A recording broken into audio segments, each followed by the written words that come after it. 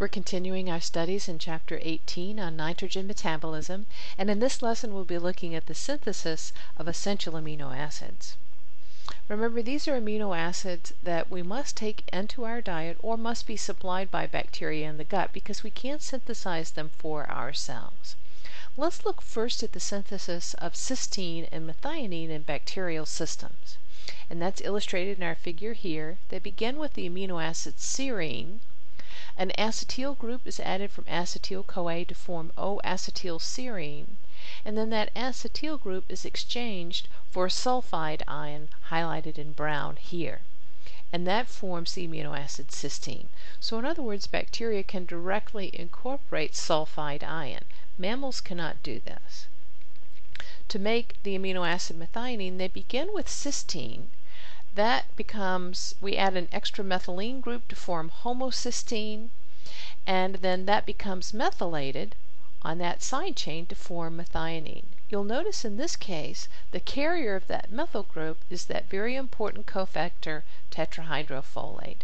So this is how bacteria synthesize cysteine and methionine. Again, we do not carry out these processes as mammals. Instead, we can make cysteine, but we must have methionine supplied. We cannot make that for ourselves. And a reaction somewhat the reverse of what we just saw, we can start with the amino acid methionine, demethylate that to form homocysteine. We're going to combine that, as illustrated on the bottom left here, with serine, and that will form cysteine. In other words, homocysteine is the donor for the sulfhydryl group that gets added to the side chain of serine and thereby forms cysteine. In the process, you'll notice that homocysteine also becomes deaminated. There's our ammonia group coming off, and we form alpha-ketobutyrate.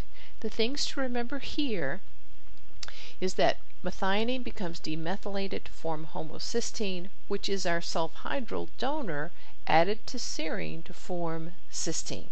So again, cysteine is a non-essential amino acid, but we have to have the essential amino acid methionine in order to make it. Plants and bacteria are able to synthesize aromatics, and the beginning of that process is illustrated here. They start with phosphoenol pyruvate and erythrose 4-phosphate. They combine with that another molecule of phosphoenol pyruvate and form a long hydrocarbon chain that's folded up to form the ring structure, and the intermediate is chorismate.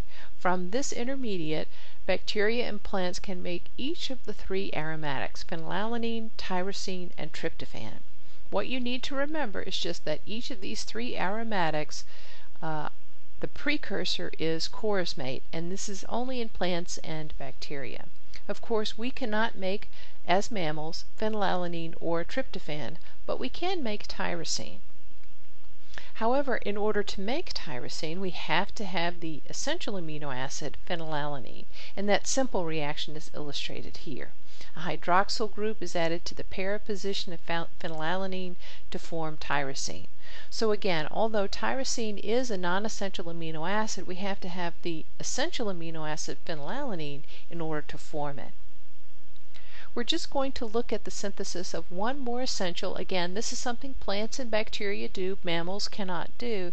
It's unusual. All other of the 19 common amino acids are synthesized from intermediates of pathways related to carbohydrate metabolism. This one is not. It's a kind of a cut and paste from multiple molecules, including ATP, glutamate, glutamine, and 5-phosphoribosyl pyrophosphate, or PRPP. The atoms that contribute to form that histidine amino acid are highlighted as far as their donor molecules. So here we have a CN in purple from ATP. Here it is in the imidazole ring of histidine. From PRPP, you can see the carbon backbone highlighted in blue, and that forms much of the carbon backbone here highlighted in blue in histidine. There's an amine group in the imidazole ring of histidine, as well as the alpha amine group, and those nitrogens come from glutamine and glutamate. So very unusual synthesis. All you need to remember is why it is unusual, because it is kind of a cut and paste, and it doesn't come from intermediates of carbohydrate metabolism.